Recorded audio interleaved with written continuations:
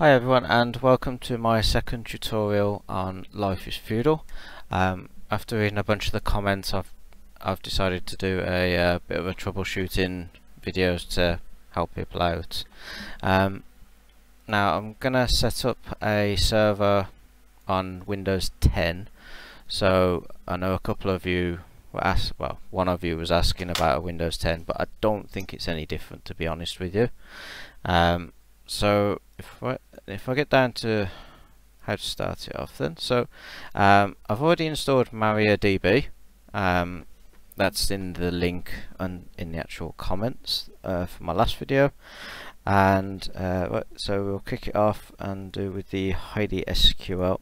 So if you open it up, and then so we'll make a fresh start and delete that. So in the session name you do new, and then you just name it whatever you want. I usually just do LIF, just to say it's Life is Feudal. And then the password is the password that you used when you actually installed MariaDB. If you did change the user for that, then you'd put that in as well. So mine was just a nice simple password just to get it started. So in here, all you do is you go up to this top bit here, and then right click and do create a new database, and then it'll ask you for a name. So if you just do lif_1, and then you need to do the collation as UTF-8 _ general _ CI, and then you OK that, and then you click on that, the database you just created, and then you go into the query tab. And then what you need to do is, if you go into where your actual server files are, so that's the when you've downloaded it from Steam, if you go into there, and then you need to go into which one is it, into SQL folder, and then you go to the new SQL file. Usually that'll just be a file and you won't be able to do anything, but if you double click on it or single right click on it, and there'll be an open with, just open it with Notepad, and then all you do is do Control A, and which highlights everything, and then Control C, and then come back across to where your query is, and then do Control V to paste everything in there. And then what you do, you go up to the little run icon, and then do the little down arrow, and then make sure it's send batch in one go, and then you run that. And then when it's done, it might come up with a warning. Sometimes it does, sometimes it doesn't. But then if you expand this,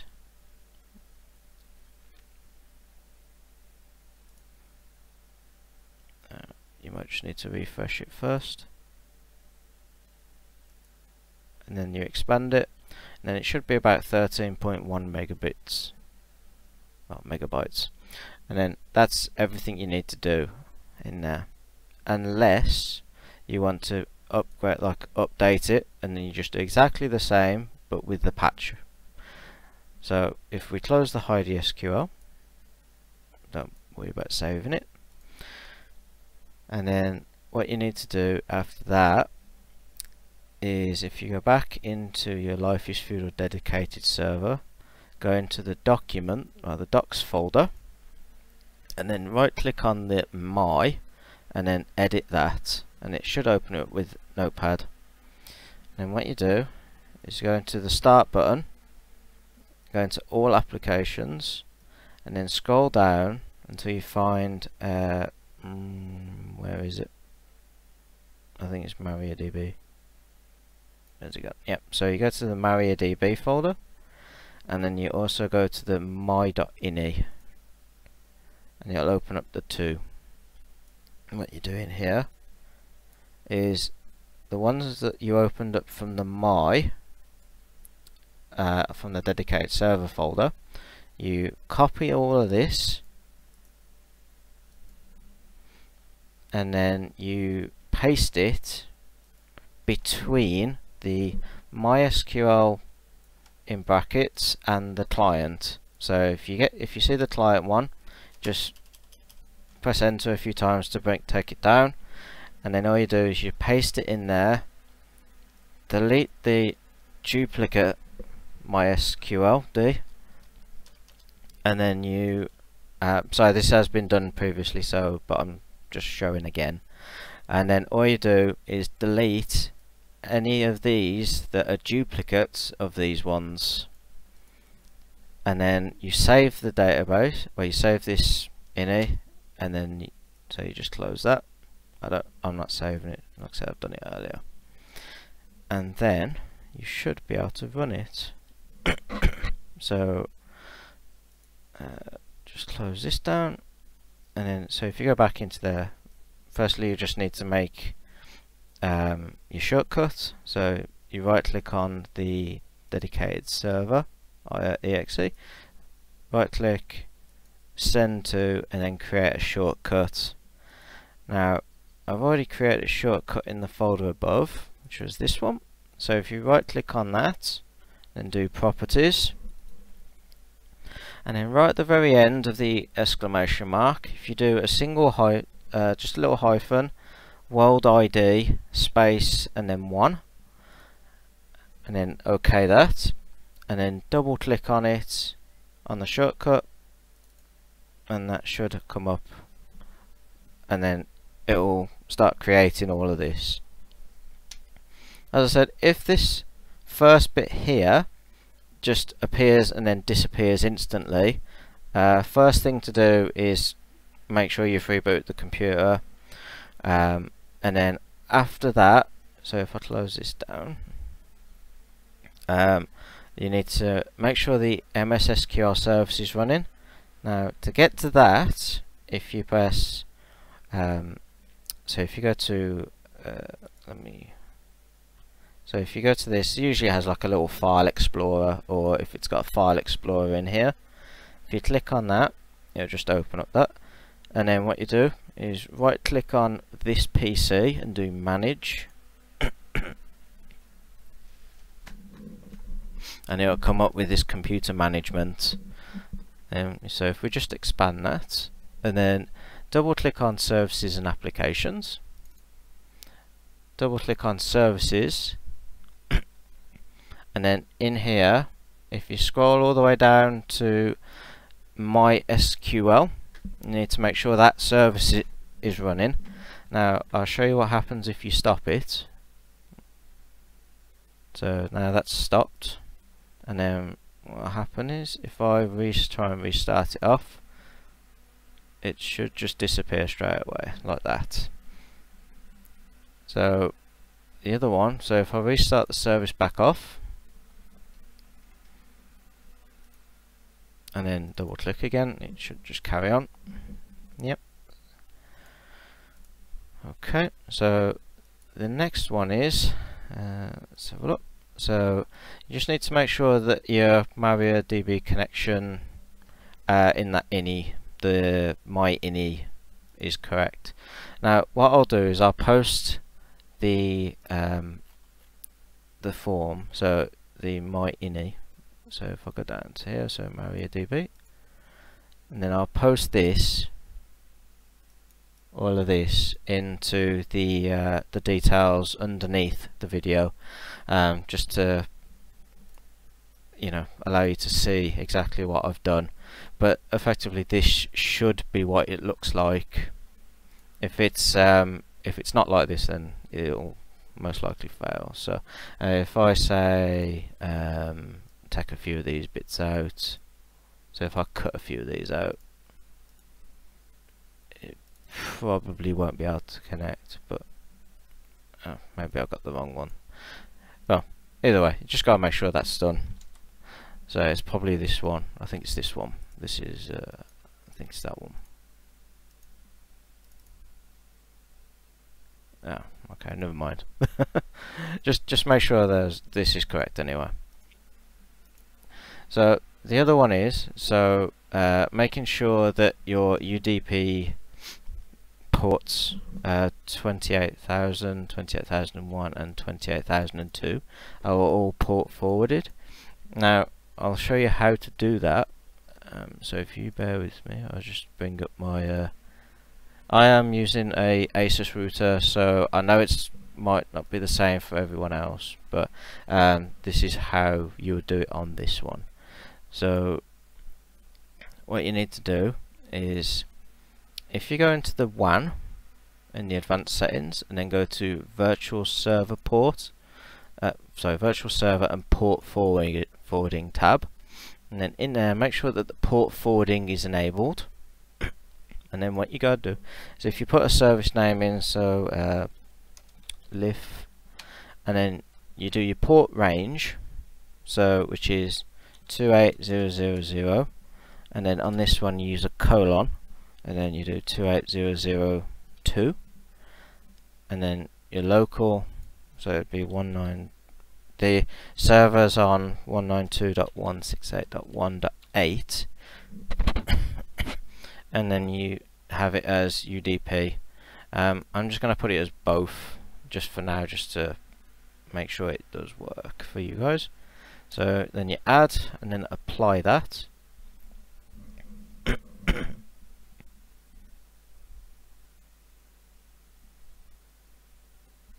And that's it for that. Let me just drop that back over there then.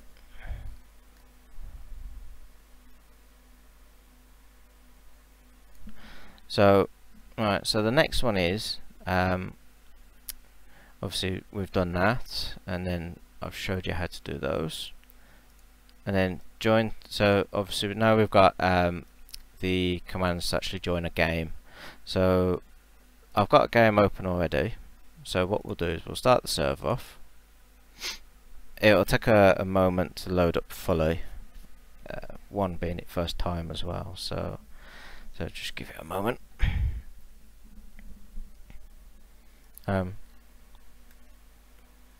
So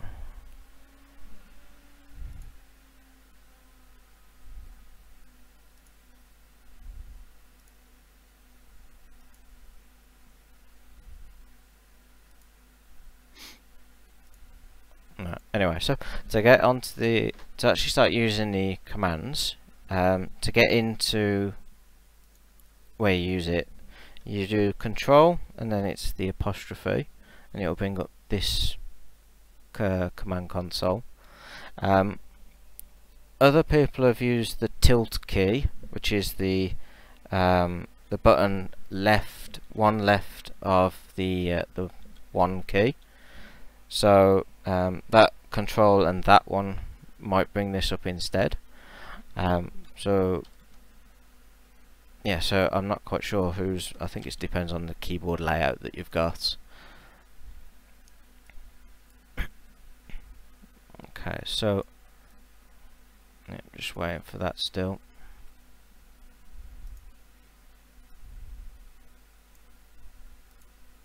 I should have probably started it off earlier. Now, what it is, so you've got these two local ones here. You've got joinToRemoteServer 127.0.0.1, and then you've got a colon with the port number that it's going to be on, and then you do a semicolon with the password in apostrophes. Obviously, if you've got a different password, you put the different password in there, and then if you've got no password, you just leave it as blank. So you just leave it like that. Now there's nothing really any different between those. Effectively, localhost is 127.0.0.1. That's all it means really. It's just the whatever's running on the local computer at the time. These are the two commands you would use if, say, you're hosting the server on your own computer and you want to connect to it. So you'd use one of either of these two. If you're using if you're gonna set up a server so your friends can connect from like outside, then you would use like the same command, but you'd use like a different IP address. So for instance, your outside IP address could be anything like 82.24.36.201 for instance. So like 32.40. I don't know, 201, and then you'd do the port again exactly the same, and that would allow your friends to connect into your server as long as the ports are forwarded correctly. Now you can use if say you're using a computer, like say for me for example, I've got my server running on a different computer within my own home. I would use the IP address of, well, the local IP address of that computer. So that computer to me is 192.168.1.8, and then that would allow me to locally connect to my server from another computer in my house. Okay, now I don't know if this is I think this is done now. Anyway, it looks like it's been done for a while. So anyway, so what we do now is if I open up my computer, well, the terminal again, and then if I copy this command, because like I said, I'm trying to connect locally to another computer, to a remote, like a local computer on my network, I paste in that in there, and it should load me into the game. Yeah, so I can create a character.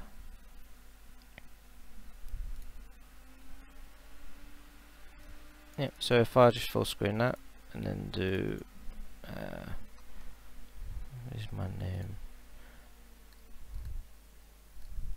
So if I just do blue header 1 and then do that. Oh. And then I can just join the game now.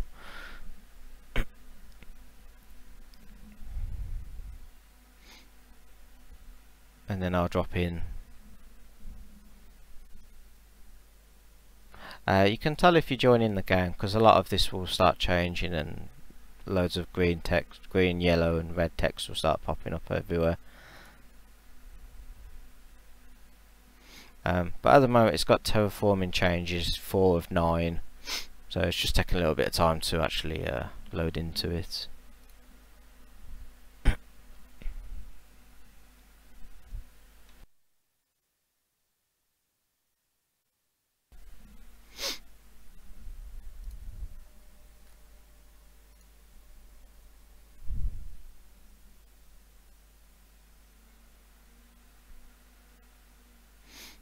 Yeah, I must admit, it's taken a lot longer than it did from my last video.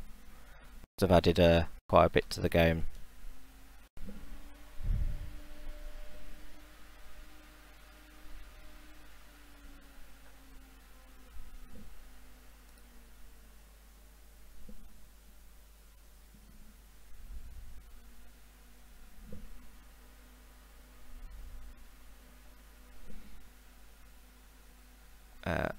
Well, hoping my game hasn't crashed, but it doesn't matter.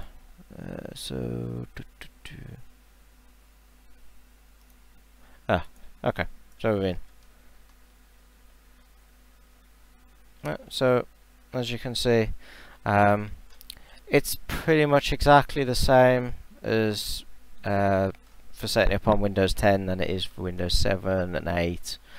So so yeah, so I hope you enjoyed this tutorial.